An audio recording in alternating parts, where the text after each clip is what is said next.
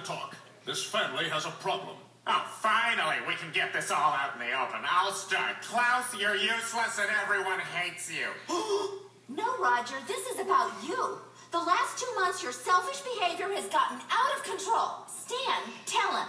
Well, for starters, you constantly raid the fridge and drink all my Five Alive. You take our clothes without asking and then disappear all day so you can run around as one of your ridiculous personas. I regret my dance card is filled for the evening, but there's always the spring cotillion.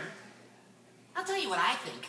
I think you hide behind all these disguises so you don't have to face the fact that the real you is an inconsiderate jerk. Yeah, it doesn't matter how you treat people when you could blame it on Professor Edelstein or AT&T operator Shalonda Dykes. Speaking of which, that credit for my friends and family plan still hasn't shown up on my bill. That credit was generated after your last statement. It'll show up on your next bill. Oh, okay, thank you.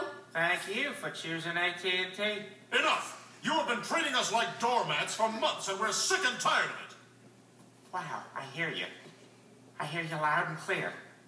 And I guess all I can say is, eat my guts! He's getting away! Stop him! For God's sake, Roger, get up! My tequila! That worm had a name! Now, if you will excuse me, I am late for my daughter's arranged wedding. She will learn to love him. Well, that was a waste of time. Hey, what's this? Oh, and